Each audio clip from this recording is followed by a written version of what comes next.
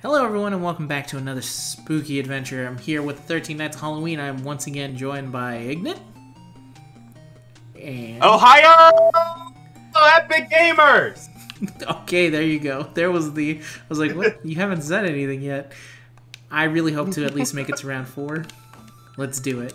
We're back with more Monster Party. Parody World Monster Party. Again, I did preface the beginning saying that this game is fucking hard. So... Yeah. And this is a Japanese, like, never released version, so it's actually, I think, slightly a little bit messy, which is why I can't actually farm the health. I think in the English version you can totally farm health, but I think in this one it cuts you off at a certain point. So, no excuses, but I am making excuses. Let's do it. Dude, we're grinding tonight, dude. We've made 4 videos. I know. It's crazy to think about. 4 videos. Oh yeah, we did, man. Yeah. Dude, I don't know if people can hear it in my voice, but this idea of getting 13 guests has been one of the hardest things I've done on the channel in a very long time. Hey bro, I can come back under the alias of Ignant Vegeta for the old time's sake. Oh, there's 2 for 1. Go back. Well, I have the 13 guests. The problem is, I didn't realize the toll it would take actually recording those videos. So I have like been making 3 to 4 videos a day, basically, trying to get stuff ready for Halloween. And it's tough, man. And then at some point, Zen also wanted to make a Yu-Gi-Oh channel, and I wasn't about to say no to that because it sounded awesome. So that's Yu-Gi-Oh channel. Yeah, Tag Duelist. You can check out Tag Duelist. It's just been a lot of work. Go ahead. What's the other one? Master Duel is the one that's coming out for like PC and stuff. Mm-hmm. We're currently fighting each other playing Yu-Gi-Oh! Omega, which is pretty funny because Yu-Gi-Oh! Omega is Master Duel, but now without all the fancy effects. So yeah, it's pretty nice. But in terms of just having every card available and being able to play, it does functioning pretty good. But I'm also can't wait for that new Yu-Gi-Oh game. It's gonna be so much fun. Yeah, I gotta redeem myself because I gotta beat Swag Kage. Because we played 7 duels like a year or 2 ago, and he mopped the floor at me. I got 1 win on him, but we're just gonna ignore the other 6 losses. Fair enough. No, I'm. A lot of the videos so far on Tag Duelist have been just Zen beating me. Until recently, where I finally made a deck that has made him have the same troubles that I have. Damn you, Westside Dracula. I'm going to get you one of these days. There we go. The main problem with Yu-Gi-Oh! Is that if you're fighting a guy with a better deck, you will know immediately. Like, the amount of shit that they can do to you on turn 1, compared to the stuff that you can do to them, it does not exist. It's like a complete stomp. Alright. Done farming here. Let's go. But yeah, I get that and get some revenge, man. There's nothing better than some cool, sweet Yu-Gi-Oh! Revenge.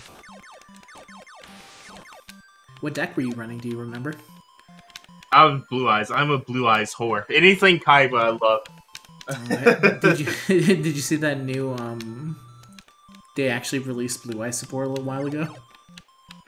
Did they finally? Yeah, they released some more. They do it every couple of years, but they released the jet. So the Blue Eyes White Jet, the jet that Kaiba flies in. You can totally, that's a card that you can totally run now, and you can get Blue Eyes that way. So I think I found the strategy with this guy, is that if you keep going back and forth, he won't, like, advance towards me, you see? Shit. Never mind. I'm full of shit. Now it's becoming a battle of just kill him now. There we go. Whew. Take a rest, buddy. Take a rest. I think you deserve it. This man's tired. This is the face of a man who just came back from a 16-hour shift and is done with his day. Yeah. Yeah. Alright, let's see. Okay, only 2 hits. I think that's perfectly fine. There we go. Look at that. We took a slight break. And I'm beating the shit out of these umbrellas. They got no chance. Just like Vince McMahon said, you got no chance. Oh, come on. I'm trying to see if they have health or something before I go inside that door. Anything? No, okay. Let's see, is this the final boss I need? You lose. No, it's not. Okay. Oh, wow. Okay. Yeah. What? Man, I love Halloween and stuff like this. It's a shame I never had Monster Party as a kid and I could only experience it through emulation stuff. I would love to have actually owned this as a kid. Yeah. It's one of those things where, like, you play these games when you're older, and then you're like, man, where the fuck was this when I was a kid, bro? Why didn't I play this before? Yeah, I felt like that so many times, especially as a kid. I don't think I rented a lot of my games, like, from Blockbuster. So I didn't really actually own many games until I think the GameCube era, and that was around the time my dad did his self-imposed exile from Blockbuster because he was slighted by Blockbuster, and so he needed to stop supporting them. There we go here. Let's see if there's anything. If there's nothing in here, I think I'm fucked by all these umbrellas. Oh no. Uh-oh. Oh god. This is maybe the most... It really was a trap. Umbrella bat. Yeah, Umbrella versus Bat. We definitely had an NES growing up, but I think it was my aunt's, so we only got to really play Mario on it. I think Mario 3 was the only game on that NES, and that was enough for me as a kid. There was not really much more you needed to own on a NES, to be honest. Back in the day, if you had, like, the Mario or the Sonic of the console, you were good. And then, pretty much, yeah. We played those games for like 20,000 hours. We still sucked at them because we didn't understand what we're doing. Oh yeah, there were some games that were literally needed to be played multiple times in order to actually function at. I need to see if any of these drop health before I start being a dumbass and going into places. God damn it. What about you? Oh, damn it. Get away, Westside Dracula. Alright, there we go. Transform, Form X. It is a giant spider. Oh, I don't like this. Oh my god. I'm not a fan. He's moving. He is moving. He's moving like a fucking Nick All-Stars character. Damn it! I died. Try that one more time. Yeah, I was not expecting that. Maybe I think that would have been easier if I had my final form, but it also would have been easier if I had any form of health or anything. Right. Yeah, that would be very helpful. Yeah. Honestly, clutch. Let's go into it. I want to at least see what the next world would look like. But I did again preface this saying this game is not easy. It is hard, but it is, I think, fairly hard. Whacking the skeleton with my... Here's a random question. Do you play Persona? I think I remember you talking about Persona before. Mm-hmm. I played Persona. I think I still need to play Royale. But just to show my specific love for Persona, the only reason I didn't play Persona Royale is because the PS5 is in my brother in where my mom and brothers currently sleep at, and I don't want to bother my mom by playing Persona 5. So I'm just waiting till we get into my own place, and then I will gladly play Persona 5 Royal. I beat Persona 5 regular. I started playing it on like the PS2. Like I read about Persona 3 in a magazine, in a gaming magazine back when those were still a thing. And they were like, oh yeah, you're like, it's like a simulator where you live your Japanese life, but then also it's a JRPG and it's hours long. And I was in high school going, that shit sounds awesome. let me go get that real quick. I'm dealing with my own high school shit, but let me deal with some Japanese high school shit. So I've been playing the series since 3. I'm one of the very few Persona fans who's also played 1, 2, and 2. So I'm deep in it. That's my level of Persona. I absolutely love Persona. I don't say it as much because now there's much more Persona fans. And I feel like back in the day when you were a Persona fan, it was a very different stigmata as opposed to it is now, where it's much harder to be a Persona fan. But I was gonna say, what is your favorite Persona fan and why is it Royal? You said you didn't play Royal, now I'm sad. Nah, I'm sorry, I haven't played Royal yet. I heard that it improves in a lot of things in 5, which I'm looking forward to, because I really liked 5, but some of the endgame in the regular Persona 5 just kind of falls off a cliff. I think is the fair assessment of that.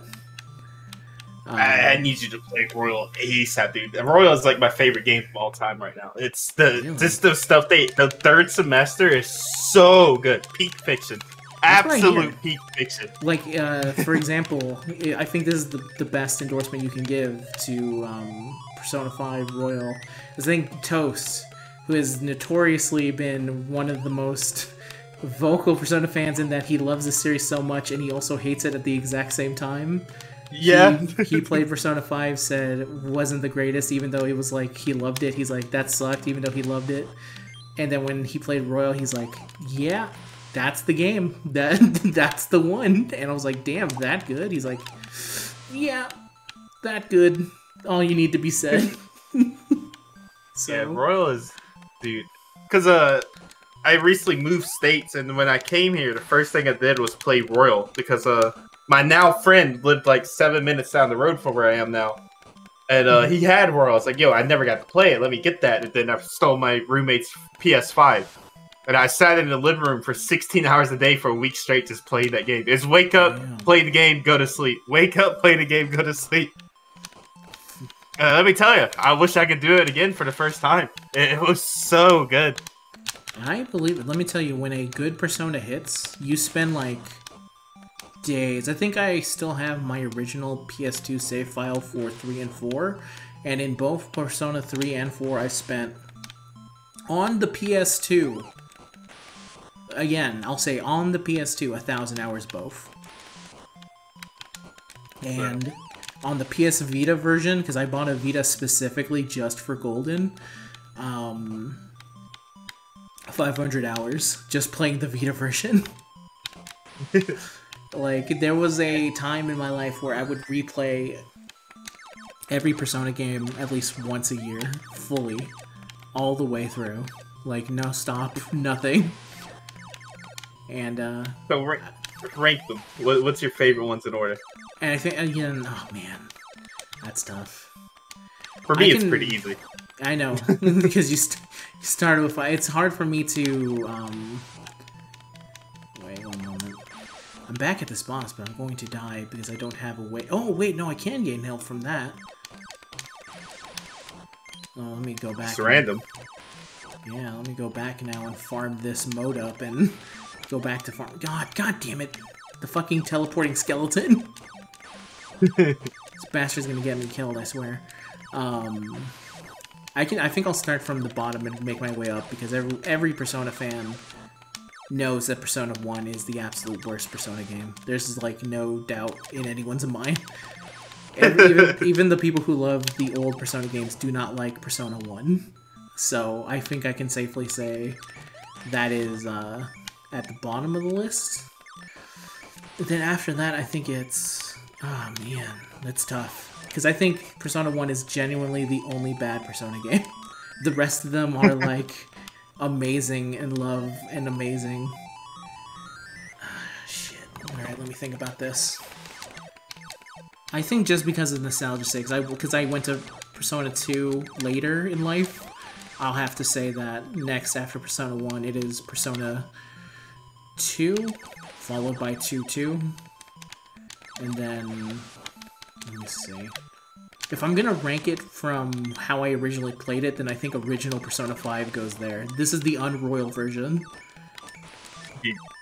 That's understandable, because the base one is, oof. yeah, again, it definitely needed improvements. I think that's fair to say for it. And then after that one, I think it goes regular Persona 4, regular Persona 3, and then Persona 3 PSP version, And then I think I'm not getting any health anymore. For some reason, I think they've stopped Because you giving keep me getting hit. They're like, listen, we will give you health when you don't get fucking hit anymore. Come on, gimme. Okay, I got some back. Alright, let's go back.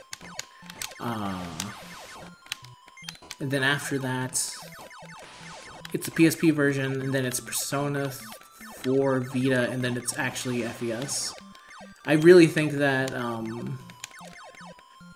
it's so hard, like, specifically where I was in my life when 3 and 4 dropped, like, my high school, it was, like, the best time for those games to drop, because it dealt with a lot of things that were, like, relevant to what I was going on with in my high school life. Like, the idea, like, the original ending of Persona 3 FES, which is not the answer, which is actually, like, legit Persona 3's ending, I think it left me emotionally scarred. Like, I don't think I've actually ever recovered from it. And some of the emotional beats in 4 are very similar, in that I think that they left a mark on me that, like, I'm unable to... Like, I finally realized, like, how do you get a person to... How do you truly realize a person that is gone is fully, like, out of your life? Is when something you used to hear every single day is no longer said to you. That is the point where you're, like... where the sadness comes in, and I learned that from Persona 4.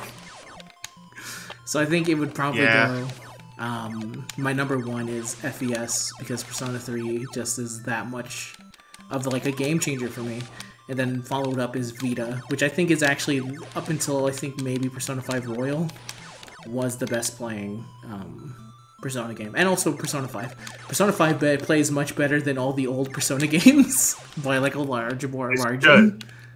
Alright, let's do it. I think I can beat this guy now, because I farmed all this health. We are talking about Persona, I have the power of Persona on my side.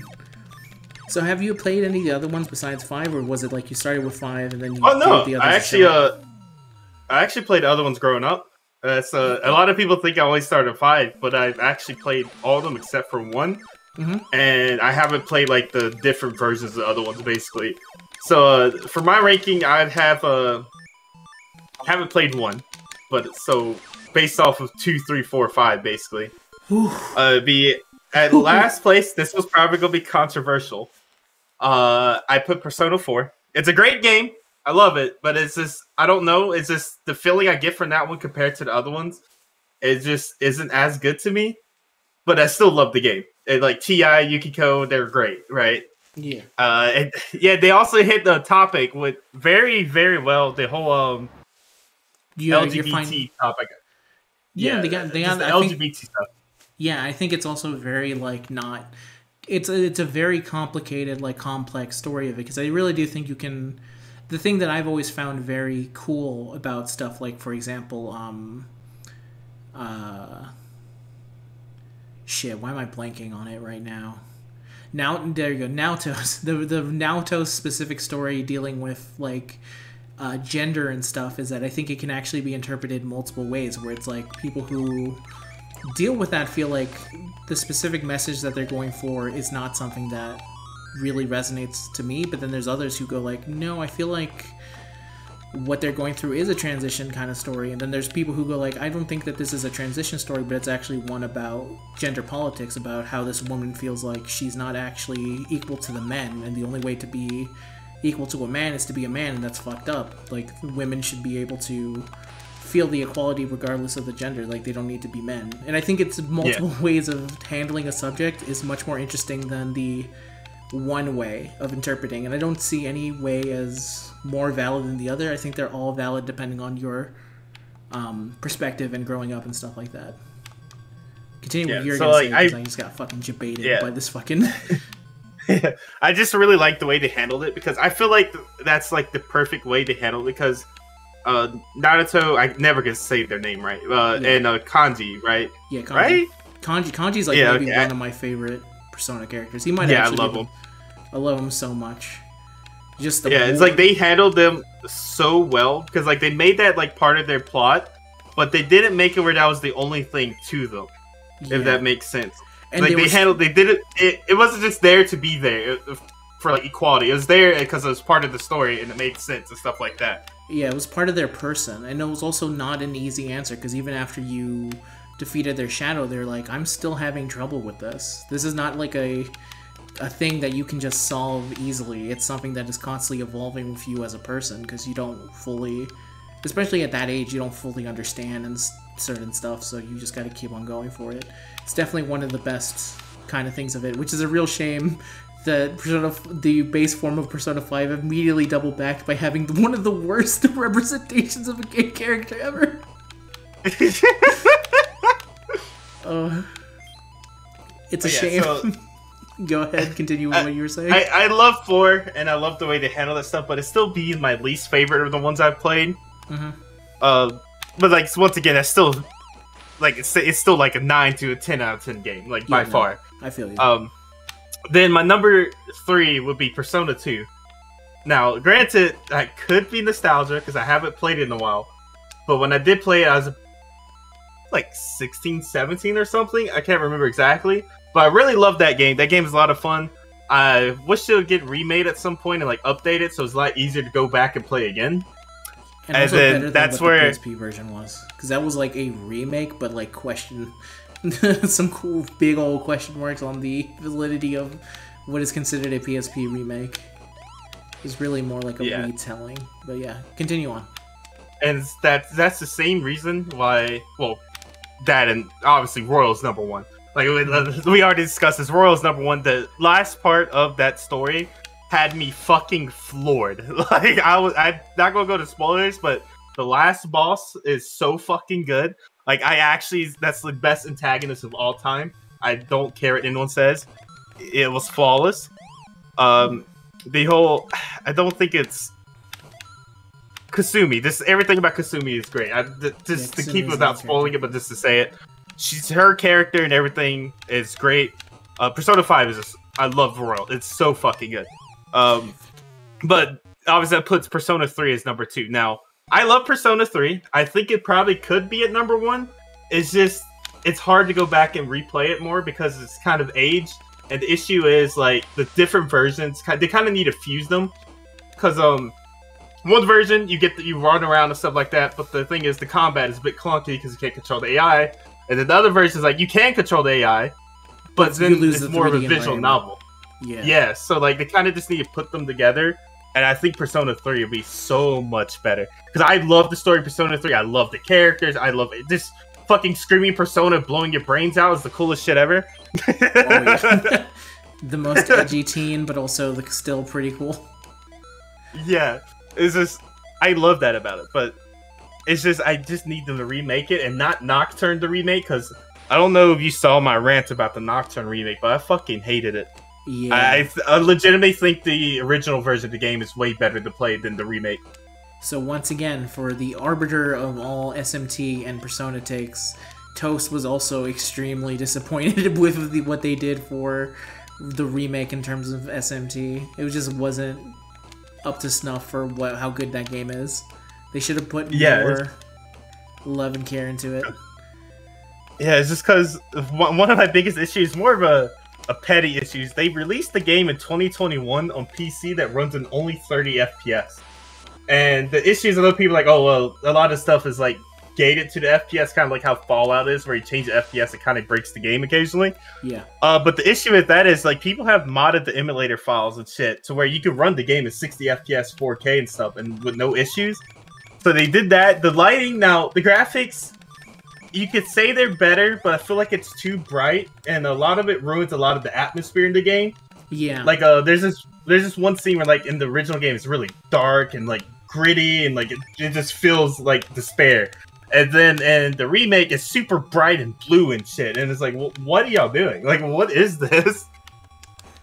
It's just, they could have done that so much better. I was so hyped for, I pre-ordered the deluxe edition as soon as it went up, for me and my friend Troco, so we could get it early and do like a review for it and stuff. Mm-hmm. I opened it the day it came out, played it for like an hour or two. I was like, no, and just refunded it. I was like, no, this is fucked. Yeah, no, it was a very sad day because, you know, as much as I will love to make fun of people who love SMT and hate on Persona because they have this weird hate boner, and I love to see them fail. what actually happened to SMT was like a fucking dirt. You never want to see that happen to a series.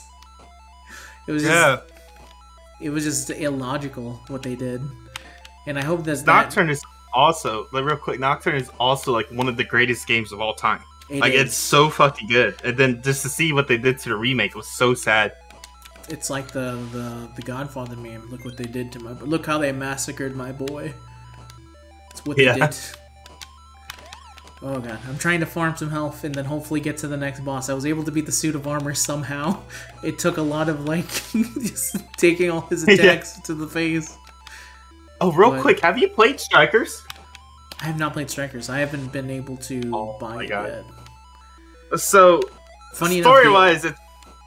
Yeah, go ahead. I don't know if it's spoilers to say, but like story-wise, it's basically just another P5.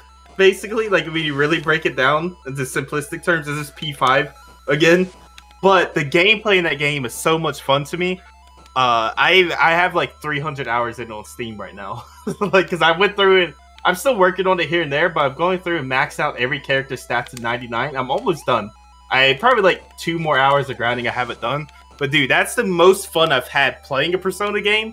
But I wouldn't put it above Royal, because Royal is so good because of the story. It's just the story in Royal is so just out of this world good. I remember people being kind of like, why are you... Because it takes place after Persona 5. Specifically, they like said, like, this does not take place after Royal. It takes place in the Persona 5 timeline. And they're like, why would you do that? That's the dumbest thing I've ever heard. Yeah, and that's the weird thing is, because of... trying to think of how to say it without getting into spoilers, but there was a couple of similarities between Strikers and Royal.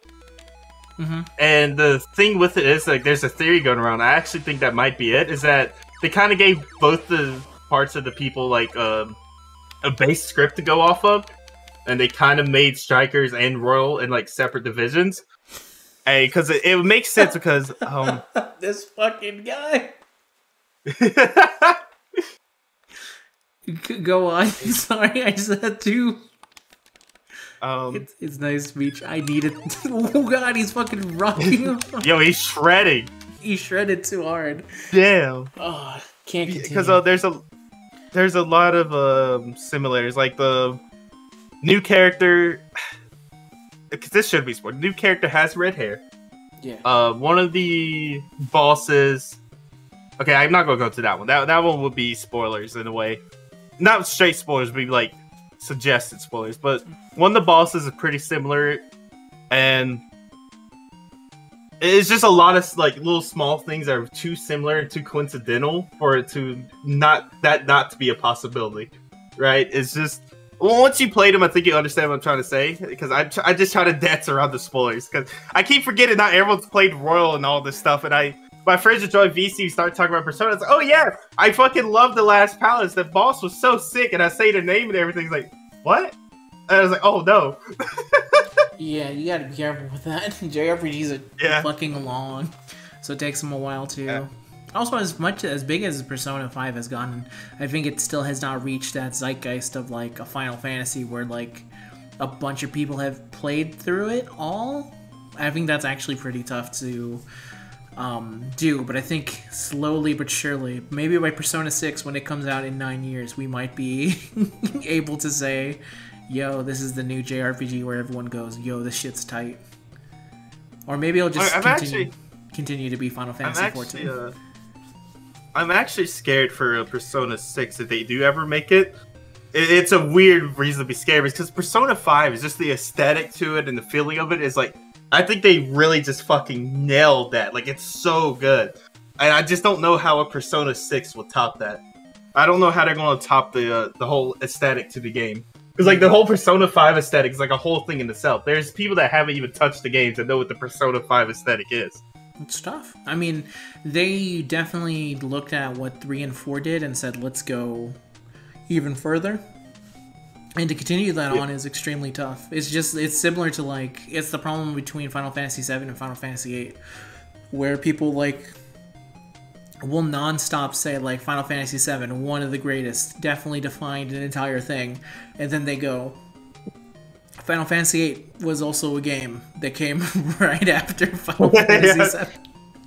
So I think it'd make a little bit more sense for them to do a Persona 3 remake and then kind of do a actual Persona 6. Because then with Persona 3 remake, they can get people used to the idea of maybe something not as flashy.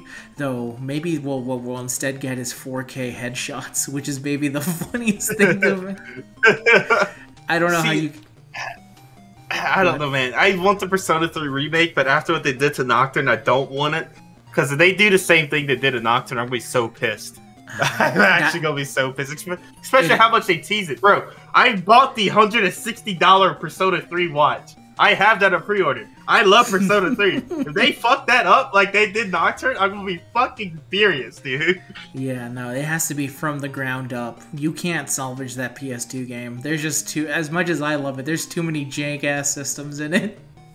It was also a technically budget game, because that game came out during the 360 era. This is not a PS2 game. This is a 360 era after everyone was done with the PS2. Let's try and make something. But I think that's it for the Spooky Nights. I tried my best in Parody World, and we made it to the third world. I'm going to consider that a success in my book. So thank you very much for my guest for joining me here for 13 Nights. Any last things you want to say to the people? Anything you want to promote? Anything like that? I don't think I've asked any of my other guests this. You're the first person to ever ask this. Hey, let's go! Drake's in the chat. Well, look, I work for this people. 5-9 Gaming, go check that out. You know? Okay, let me stop. Play Persona, bro. Play Persona. That shit's sick. Subscribe to the homie Wokey here if y'all happen to get here from the algorithm in some way. Subscribe to the homie. He's fucking cool. It's true. That's about it. One of the very few people who are willing to completely tank their channel for having fun with friends. Yeah, I respect the grind. Yeah. I mean, it's working for you. Like, I mean, obviously it isn't like you're skyrocketing or anything, but I mean, you're still getting growth, and that's it. Yeah, it's true. Slowly but surely, man. One of these days, I'm gonna be one of those dudes who has 3,000, and then I'm gonna be like, holy shit, where do I go from here? I don't know. It just keeps doing the same thing, get to the 4,000, the 5,000. Exactly, and by then I'll be 50. And 5,000 by 50, Maybe. says Wokey. Thank you, everyone. Enjoy your spooky night, and I'll be back with you guys for more 13 Nights of Halloween. Goodbye. Say goodbye. See y'all later, gamers.